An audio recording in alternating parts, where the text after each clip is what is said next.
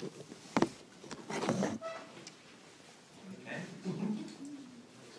name is Ken McKinley. Been researching for over 15 years. The usual problems of sort of just trying to cipher records, trying to find records. It's always a bit of a challenge. The websites I've mentioned here can be found on my blog at familytreeknots.blogspot.ca, and the email address is also there. The focus today, I'll be looking at two soldiers mainly. One is Victor Sternberger. He was a soldier in the CEF, and he was wounded during battle in 1918. The other one is Samuel McKinley, who was my granduncle, and he died in 1915 in the Great War. So I'll be walking you through the different resources that can sort of help you with your research in finding out about the soldiers that fought for the Canadians. Sometimes you find some British soldiers in some of these records. The British records are a little bit more of a challenge, just because a good portion of those were actually burned. So we're lucky in Canada where we didn't get bombed during the Second World War. A year ago, you only had really one option for finding these records. This is before the Library Archives Canada digitization. So you had to get a library user card from LAC. Fairly easy, you just went online and you had your card number within 2 days. So sent you electronically. That was great. Then you had to order the file. And it's much easier to do it online than actually trying to do it in person and coming back a week or so later and get it again. Then you had to visit LAC or pay to have it digitized. Usually they could either digitize and pay them, or you hired a researcher. They would stand with their digital camera above each page and take a picture for you. So you could photograph the file, but that was then. Things have changed. And all those pictures we've been showing, that's actually done about a year and a half ago of actually looking up Victor Sternberger's file. And you can actually see his file right there. Now, and you'll see that the color around it is blue. Every once in a while you'll see some pictures that the border is red. The border does not specify that it's the Conservative government in power. It just means it's the new pages. The red was the old pages. So we need to start at the beginning. So we go to the Library Archives Canada website. And we bring up the search service files of the First World War, 1914-1918 CEF page. Very simple. Most of the time, all we will have is the person's first and last name. If you actually know the person's buried and it's actually a military grave marker, a lot of times you'll also find the service number. If I have the service number, I always search on the service number. It's much easier. But in this case, you're going to type in the name. Victor Sternberger. We get back, his date of birth is listed, no rank, his regimental number, and a reference. A year ago, that reference information was absolutely critical. That was how you ordered the file. Nowadays, it's a little different. So, you click on the person's name, and that brings you up to the next page. In this case, it is actually an image of the particulars of a recruit. And that means he was most likely drafted. 1917 time period. His name, address, date of birth, next of kin, and his wife can be found there. However, this file has not been digitized yet. They're only at about 12% digitization so far. It's a long process, and they've been having some challenges. But if you are lucky enough to find somebody whose file has been digitized, you'll see on this right-hand side of the screen, it's actually digitized service file, PDF format. Click on that, and you can download it. It can be a big file. I think that this one here is for John Masters Bart. Very, very distant cousin of mine, several times removed, no matter, I don't know how many branches apart. It's double-sided, Attestation page is there, so you can actually click and download. Same thing with Ancestry. So if you're searching on Ancestry, you come across attestation page, it's the same pages. But with the service file, you click on that, you'll get a whole bunch of other stuff there in a single PDF. Click on it, walk away from your computer. A little while later, you'll actually have it on your computer, which is nice. I'll be showing what you get using his file in just a little bit. So, the attestation papers in this case is the particulars of recruit for Victor Len Sornberg. You have his present address. His Service Act number. That's always a nice thing to have because that number follows him around for all the documents. You can use that number, maybe you come across a nominal roll for the regiment, and you can look up that number. His date of birth. Have to remember that no documentation was really needed to prove that that was your date of birth. This is self-given. So there may be some lies that happen here. Presentation at Bisco, we had a really good talk on that, about some of the falsehoods that people could put in there. Maybe they're a little too old, so they lie about their age. Or maybe they're a little too young, and they lie about their age. Or they're American, and they're not allowed to come to Canada to serve, so they lie about where they're born. So take it with a little bit of grain of salt. But this does just scratches the surface. And a lot of people will stop at this document saying, okay, I know what I need to know. I'm done. No, not even close. So, in the pre-LAC digitization times, when I took this one, because of course, his name's Sorber, he's going to be about a year or so before his files digitized, if we're lucky, maybe 2 years. So, you get that wonderful wood background of the desk of the LAC. I sort of miss that from all the digitization projects. That's right. It's there, so you get his service envelope for the service file. Read it. There's actually important details on it. In this case, he's discharged as medically unfit. That's a nice little fact to know. That's right on the cover. Oh yeah, and he's deceased on that date. That's not during the war. That's 1952. So the top of it, the outside of the file can be just as important as the inside of the file. So, a lot of documents are in this file. Some of these files, maybe only 1 or 2 documents. Other files, 30, 40 pages. Some, 100 pages in size. It all depends on how many times the person was wounded, how many times in the hospital. Is there an issue with the person's will, where family members are squabbling about who's to get his allowance? And I've come across that in some files. So here we have his discharge certificate. Description of the soldier. Well, he's, according here, he is, I think he's 6 or 5'1". Hair, his complexion is fair, blue eyes, light brown hair. What marks and scars? Does have a gunshot wound in the right groin. That's a little bit of a problem.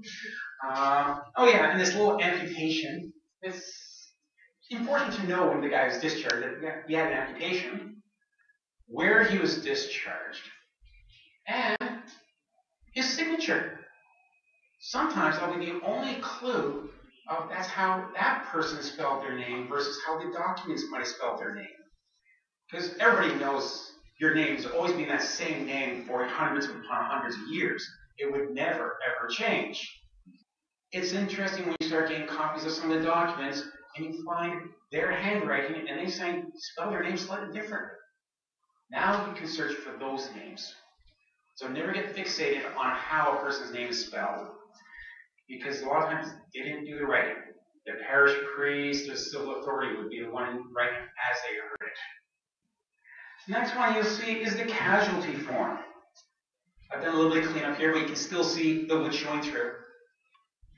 The casualty form is not casualty as in you think of a hospital casualty as wounds. This is just where the person was.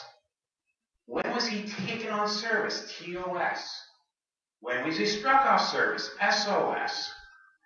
Maybe it will say what ship he was on. When did he embark in Canada? Where did he leave the ship? In Europe or England? And on the date. It's the history of the person. Did they go to the field? It will be written in the field. And let's just say Belgium, or just say France, because they never knew where they'd actually end up. So you have all the important details of a person's service history on this form. A lot of times, there'll be, for some of you who did a lot of service overseas, it might be 3 or 4 of these pages. And there'll be different ones, all for the same period, of information written down. Just because it might be written in the field, then back at the camp, and then back at another location, so you might have multiple copies. Read each of those copies, and some will be much more legible than others. This one's not too bad. Other ones I've seen, I actually have to use one of the other copies to try to figure out what was that handwriting actually saying.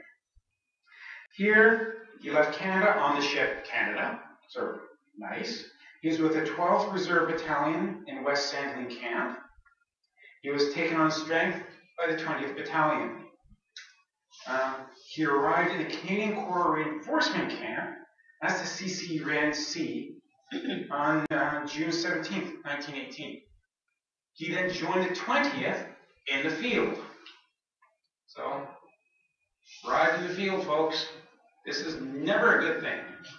That means there's going to be some fighting happening. That was on August 13th. On the 27th of August, he was picked up by the 4th Canadian Field Ambulance with a wound to his right groin.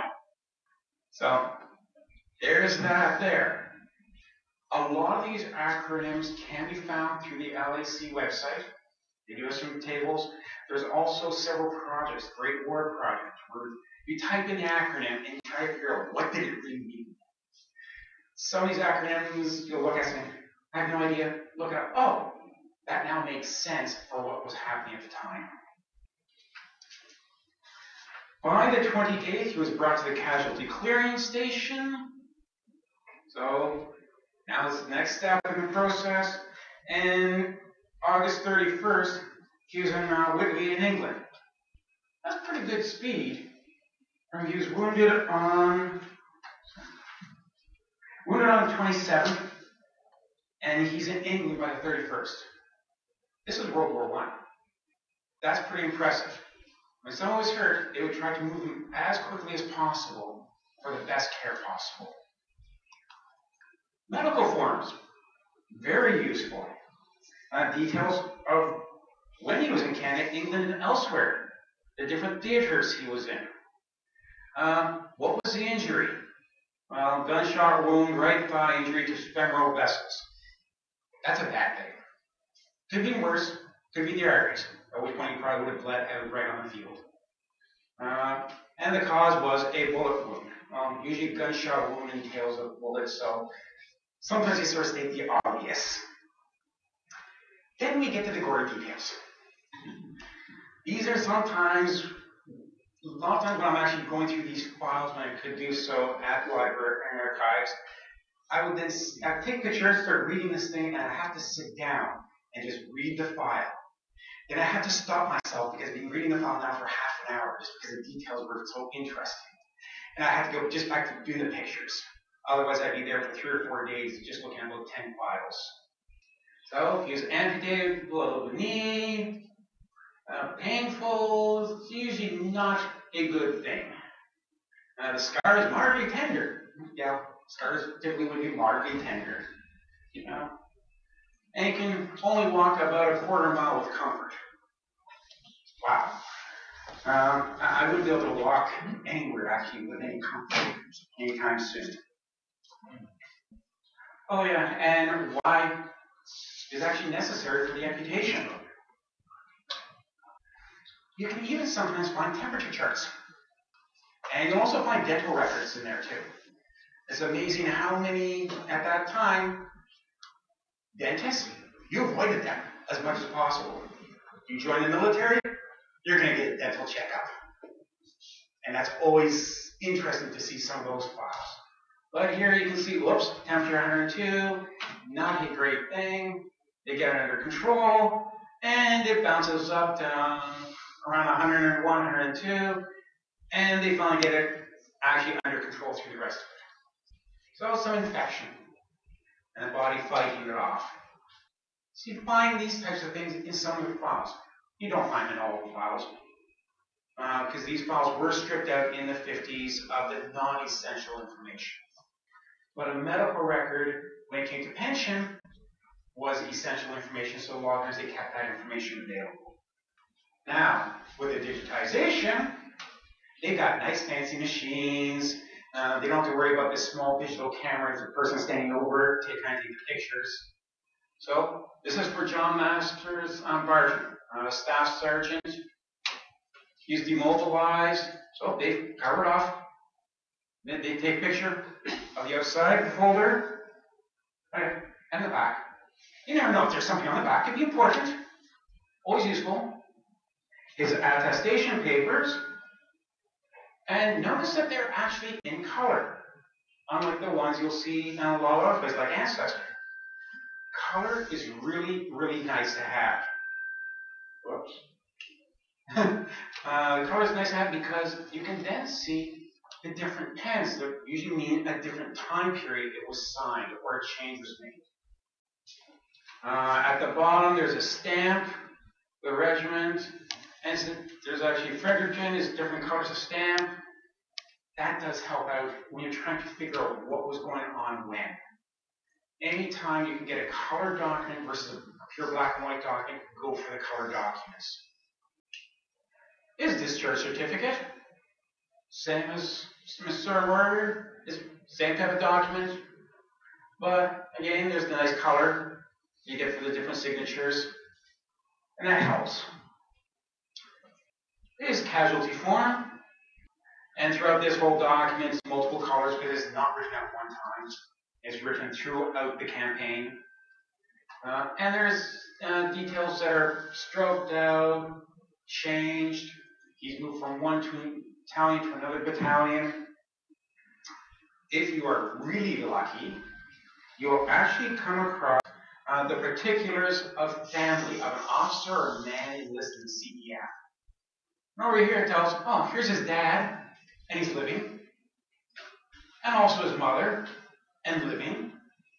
It's always nice to know some stuff. And there'll be maybe some other details. Is the person married? All these types of information help support your genealogy research. One more clue. And of course, you get the service record in a different format. And there's actually additional information on the metagamma. It's sort of interesting because just notice that that's still when my grandmother came on in 1926 to Canada. So you never know what you're going to find. And different locations and what was happening with the dates. And you have two different dates listed. At the beginning of it is when was it reported, and on the other side is when did it actually take place. There may be several weeks difference at times because they're at the front, they're not doing the paperwork. The captain gets back finally to the camp and he fills in all the paperwork. Or he gives it to his adjutant a lot of times and says, you fill in the paperwork, I'm tired of doing this thing with bed.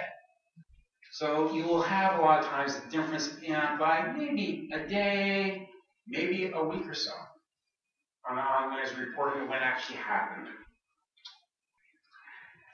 One thing that was a big problem if you're doing your own pictures at Library Records Canada was the pay sheets. These sheets were about 2 feet by 2 feet in size and folded, and very hard to unfold. As part of the digitization project, they flattened them out. These sheets, yeah, the pay is nice, but the nice clue that they have is at the top is, where's the pay going to back in Canada? Is this a sister, a wife, a mother, or a father? And their address. That's the useful in genealogical sense. That's the family ties. Where was mom living at that time? Or where was her, His wife residing. Oh, she's not residing where they were living before. She's living with her mother, maybe, because she might be raising a young kid. So the pay sheets become very useful. Plus, how much they were being paid per pay period, which sometimes is not a lot. I think it's $20 per period. But it's useful information. And again, you have his service number at the top, name, the battalion. In this case, is the 58th Howitzer Battery. Where was the money going to? Mrs. Alice Barton. And there's also information of when pay might be reduced, paying back things, credit slips, and the dates, overpayments. Oops. By the way, they give you too much money, they're going to take that money back sooner or later. You'll also find a number of index cards. If you go to the third floor of LAC, you'll see these big wooden cabinets, all index cards. Well, that's what the hole at the bottom was for. They'd be in one of these card catalogs and they manually flip through it to find the right person. And they'd be indexed in different ways. So you'll typically find 3 or 4 of these types of index cards in every file. And it's repeating the information that is available in the file. It's just so they can quickly look it up. Oh, this is the right person. I now need to pull the service file itself for the exact details to confirm it. And they also include the proceedings on discharge file folder. This is where the guy's being discharged. His papers will be thrown into this file folder. And it'll say, well, in this case, His Majesty's Transport Ship Empress of Britain is how he came back to Canada. So that might not be on his casualty sheet, but now you find it actually on the proceedings of discharge. Again, more useful information, confirmation. What rank was he discharged at? Will be on his discharge sheets. All very important to get that little bit of history of the person. But we're only seeing little snapshots. What's needed next, a lot of times, once I'm started looking at, here's the soldier, I got to go to the next point. I got to find out about what the unit was actually doing at that time. He was wounded. Why? Did he trip over something? Was he shot? What was the battle? Was there a major battle going on at that time? So the war diaries are digitized as an archive resource on the LIC website. They are not nicely indexed. It is fun to search for it. You want to search for like the 20th. So say 20th for the listing when you're doing the search. They're dry reading. Oh God, they're so dry reading. But it's not to be a thriller. This is for the general thing. Okay, what happened to the intern this time with the battalion? It is boring stuff. It's not like a movie, but it sets the foundations that are needed. Gives details of movement, like training, church parade, moving from one location to another. Pretty boring stuff. Now they'll also give details of, oh yeah, we were attacked at this location, we were getting ready to do this, we lost this many men. Many times, unfortunately, only officers are mentioned by name. The poor enlisted guy who did a lot of that work, there was no mention of him. Most of the time. Doing something stupid, otherwise known as something very heroic, then they get mentioned. And I say something stupid because most of the times, anybody who wanted to keep their lives preserved, they did not want to stick their head up. But they were doing it for their men, for their comrades. That's the hero. They didn't have to do it, they just did it. And Pack usually says it all. Months of boredom punctuated by moments of extreme terror. Well, here's a snippet, one of the pages, of the 20th Battalion, Canadian Expeditionary Force on the 27th of August, 1918. A lot of action happening.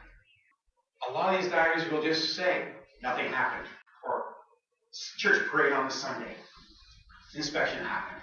In this case, 150 prisoners were captured. Now this is during the August push in 1918. Getting towards the end of the war, really trying to push. You had the lieutenants mentioned. Oh, isn't that nice? And they arrived. Oh, that's good. On the 27th, received orders to advance. Jumped off an artillery formation from rake and shovel trenches in support of the 18th Canadian Battalion. So, very important there. You get somebody, where is he? You get somebody who's a Private Crabtree. I really do want to do more research on him one day. Did splendid work with his Lewis gun, standing up in full view of the enemy and firing his gun from his hip. This is a 28-pound machine gun he's firing. Brave, insane, crazy move, but he did it for his men, for his comrades. So you do periodically get mention of enlisted personnel. So you run into that, where they reached and the time period of the various trenches. In this case, it was Village Trench. What would you think the men would be thinking about when they found themselves at the front wave of the attack? And these are just kids, 19-year-olds, 20-year-olds, who are going into battle, some of them for the very first time. Sheer panic, terror, but they're going with their comrades. They just have no choice. They go forward. Now, at about 3 p.m., between 30 and 40 low-flying enemy planes came over the troops. They're dropping bombs and firing machine guns. Airplanes are very recent inventions. How many of these kids had ever seen an airplane up to this point? These strange things, you shoot your guns at them and nothing happens. No wonder they might be a little demoralized. So you run into that. And but the effect was demoralized airmen and undoubtedly held up the attack for some time. Except these little nuggets you can pull out of these diaries. With luck, if it's a major battle, you'll actually come across the operation orders. Now, of course, at that time, this was secret. Very important. Don't let the enemy see that. 100 years later, I think we're pretty safe to say it is not secret. But you get the details. What maps to use, 51, the different maps types, the objectives, the boundaries for the battalion or the battery. Here's the areas you're to work in. So these were key for the officers. They need to be read out for the men, the key parts of it. And from that, you sometimes get really lucky and you find a map included. Even though the quality here is not great, this is actually the same quality on the copy up from the microfilm. Not a great copy, unfortunately. We're okay. Where is Wraith? Where is Shovel Trenches? Whoa, where's these towns? Where are the major roads? Very hard to read. But there were clues. At the top here, the name we knew was 51B from the operation orders. That can be useful. So let's go over to McMaster University. They have a collection of trench maps and aerial photographs. The same stuff that the soldiers, the officers, definitely would have with them. And 51B, right about in the middle. So, hey, we're in luck. There's actually some maps for us. Clicking on that square, unfortunately, brings up over 100 maps. That's a lot of maps to try to figure out which one is yours. And if the map does not have an image beside it, it means it's not online. So maybe I think it's about a third of the maps are available online. Still, that's a lot of maps to try to figure out and go and look at details. And a year ago, I was actually stumped. Of course, that was until I walked out of the talk, went around the corner where there actually had some items from the wars, looked at the map on the table, and there was 51B, which I was actually looking for. It was actually the commander's map, had been preserved and the private possession of one of the volunteers at the War Museum. Luck was in my favor at that point, but the pictures I took did not work out. So let's go to another source. If you have not been to the Canadian War Museum, you might want to do so, because down along the corridors is the Military History Research Center. Library, maps, including three-dimensional maps for figuring out, like for the attack in Vimy, what does the other side look like? So they actually know in 3 dimensions. I was actually fortunate enough just this past week to actually get a tour of the archives and behind-the-scene vaults. So they have an online catalog of the items that they actually hold. That's always a really nice thing to have. Now, a little bit of search. So bring it up, and I'm actually on the advanced screen. The basic screen is just a simple search, but I want to put the 2 key parts. The name of the map, which I have at the top, and 51B. That's all I knew. So what happens? I actually find, yeah, they actually have that map there. Or I can go there and see it. But they also, in the edition, say sheet 51B. That's good. Oh, SW, southwest corner. Okay, now I have a hope of actually finding the map I want. Instead of going through 100 maps, I don't have to deal maybe at the most, hopefully a quarter of those maps. So, see what happens.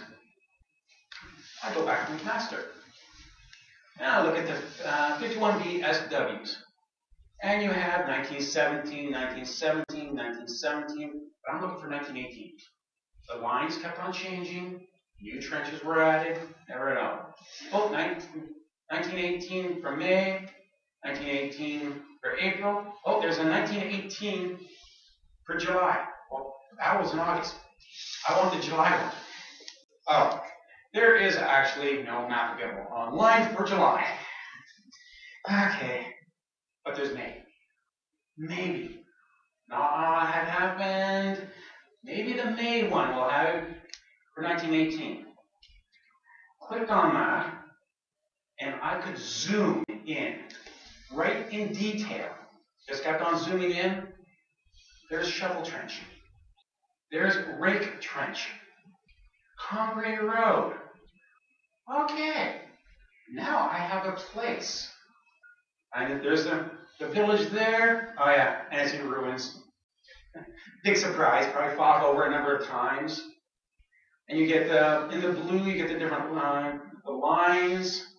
This is just showing right now the British side. The whole map actually shows what German trenches they knew about.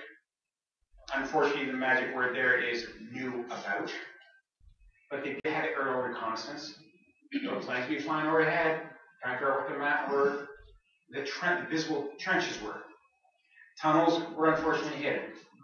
But what we knew is Shovel and Rake. So that's probably the area where Victor was probably shot and lost his leg. So where do we go from there? We know the then. What about the now? Can we place him on the ground? Let's make the history living. Because unfortunately what they teach in school a lot of times is names, dates, and place, and they don't put it in a context. They don't put it in the now. Can we see this place? So we need to dig just a little bit deeper. So the war diaries can help you find out more. And we delved through that.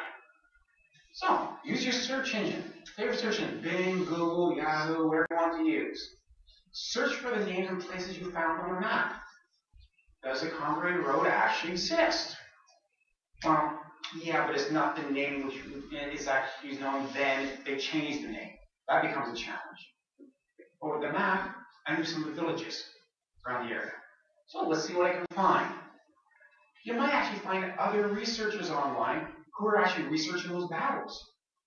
And they'll provide more clues. You're going to have even better maps. As luck would have it, a little bit of digging. There's the Convoy Road. It's actually Route Nationale, it's number 50, I think it is. But there's the road there. The village still exists. Using the trench maps, so it's probably somewhere in this area is where he was wounded. This place exists. You could go to France, hop in a car, and drive to that area. It's no longer dead history. This is a real place, tangible, you can actually touch. And sometimes you'll come across a picture. There's a picture there. And you notice the legs are slightly different. He lost one. But now you have a face to a name. It's no longer just a name. It's no longer just a service file. Now it's a person. And that's where we want to get to in our history, in the genealogy. You want to make it living, make it a real person. Sometimes in these war diaries, and this one's for the 2nd Battalion CEF, from the 1st to the 22nd of April, 1915. Boring. They have physical training, church parade. Yeah, whatever. It's routine. Literally, it's routine. Nothing much happening until the 21st and 22nd. And it's the remarks that can be really telling. And in this case, it's a simple remark on the side. Read it out. French allowed Germans to break through on the extreme left of British lines. Okay, French allowed.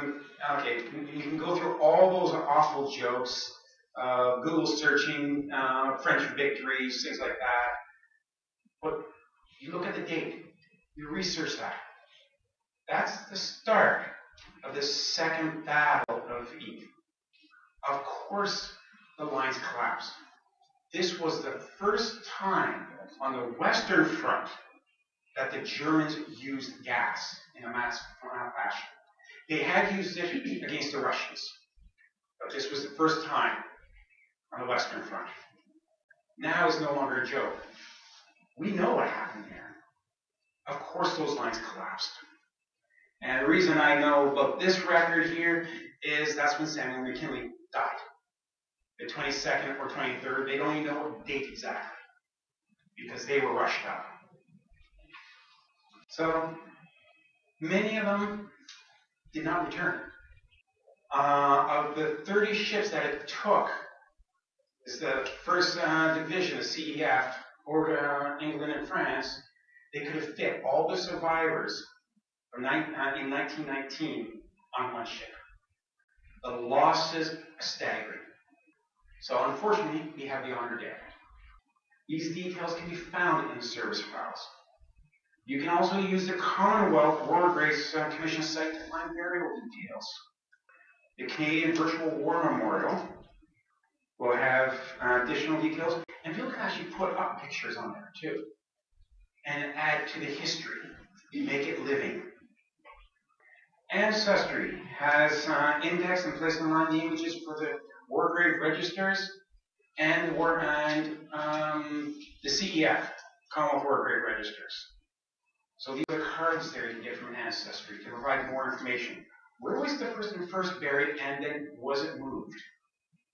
So in my case, with Sam McKinley, what I found actually from the Commonwealth War Graves Memorial was the company he was in. It actually wasn't listed or confined in the service file itself, so it was with a company. I actually then found the 1915 nominal rolls online for that battalion, and yes, there he was in that company. That's actually nice because the nominal rolls aren't indexed, if you can find them. So you need to look for it and go through it. So this helped me with that. Date of death, his age, where the memorial is, the Meningate. You can then save this or print the document per file. Gives you some information. And from the Canadian Virtual War Memorial, you get a link to the page for the First World War Book of Remembrance. There's also, for the Second World War and other ones, you'll have links to the page Remembrance. And maybe even additional details or photographs. So that's the page from the Book of Remembrance. And a little bit searching, the Menin Gate. And he is just about 10, 12 from the bottom. His body was never found. There is no grave for him. He's with his comrades. On Ancestry, in addition to having those attestation documents, previously reported missing, now for official purposes presumed to have died. He was missing. There's no prisoner of war listed there. He's now presumed dead. And the location, Saint-Julien. And also, again, just a different way, and stamped Menin Gate, the memorial. So you find these documents. Now you can look up. What's the history of the gate? Who else is there? Who are his comrades? Yet, not everybody's serving CEF. That's the majority. But if you can't find them there, well, you might want to check if they serve in the Navy. The ledger sheets, the service files. Were they from Newfoundland? I have to remember, Newfoundland was not part of Canada. They were a separate dominion. So, but you can find those actually on family search microfilms. Were they with the Royal Flying Corps and then later Royal Air Force? Now, there's some nominal roles at the LAC, but not really a lot. You have to go to National Archives, England, to find that information. Did they serve in the British Imperial Forces? Well, they came to Canada maybe in 1909. War broke out. Well, I'm going to go serve with my friends, right, who I grew up in school with. So they go back to England and join up with their friends there. Then they came back to Canada. Well, there's actually Imperial War Service gratuity files that are available, I believe they're available online, actually see. If not, you can just go to LAC to consult those. There are also veteran death cards. Remember I was telling you about that blue versus the red? This is an archive collection. It's in red. It probably will never get updated. But these are files from up to the early 1960s of the veterans when they died. Useful information. Unfortunately, not all of them are there. There's roughly 160,000 index cards. That is, though, a very useful. Now, some of the ones who could be listed there are the veterans of the CEF. Some of the veterans of the British forces, who then came to Canada, and they died. Navy veterans.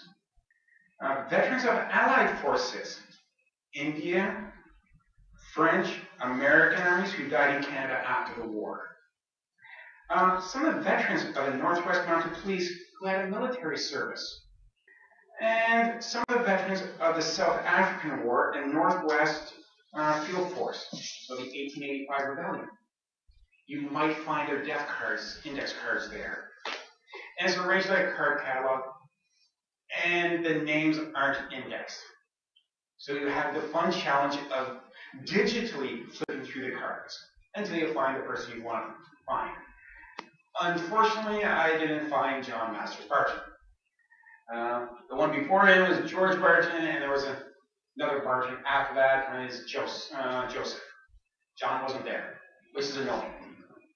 But it does tell you where the person died, the cause of death, when died, oh yeah, next of kin, and the address. If you're having a hard time finding this person, maybe you're looking at the ancestry records for Ontario and you can't find the person in the death records there, you can't find a grave marker, you might actually find them in the veteran death cards. Or you find something like this one for Harvey Ambrose Martin, Imperial. He served with the British forces, but he died in Canada. and actually gives the died, date of death. Useful information. Typically, you won't find British records mixed with Canadian for World War I. This is one of those exceptions. Came to Canada. So, some of the resources which I make use of. Library Archives Canada is the obvious one. Commonwealth War Graves Commission, wonderful site. I've used that World War I and World War II service files to identify, here's the marker. A lot of times they'll have actually pictures of the marker. So if you can't get to Sicily, like I tried to actually see my other granduncle who died in World War II, there's actually a picture of his marker in Sicily. That's nice to see. Ancestry, great collection. Internet Archive, you may come across the nominal rolls for the different regiments and battalions there. There'll be a book format. Not indexed, but he was with the 20th. Is there a nominal roll for the 20th? He was with the 2nd Battalion. Is it available for 1915? Now you could go through and actually see, is he listed there? You have the service number, I can find it there. Maybe all you know from oral history is, yeah, Granddad served the First World War with the 2nd Battalion. Okay. You have his last name, first name. Is that battalion records nominal roll available? Maybe on Internet Archive. And he said, yes, it is. Now you can go through page by page. You find the person's name, and there's the service number. Now you can go back and search on the service number. Maybe they spelled his name wrong in the database. Maple Leaf Legacy Project. CEF Research. Great website for doing some research and find out those hard to answer questions and the answers for those. The World War I trench maps at McMaster University and Military History Research Center in Ottawa is a great resource. If you want to know how to take care of your carrier pigeon, they do have a field manual there for that. All the way to, you own a T-54 Russian tank? Not a problem, we have the service manual. It came with the tank. Those are available. Unlike Library Archives Canada, which is a library loan of last resort, basically, if you can't find a copy anywhere else, then you can ask us for it. The Military History Research Center participates in the interlibrary loan program. So if you're out of town, you look up in the catalog, this is the book I'm looking for. You can actually request through your library to have it sent to you for a couple-week period to actually read. That's always a nice thing to have.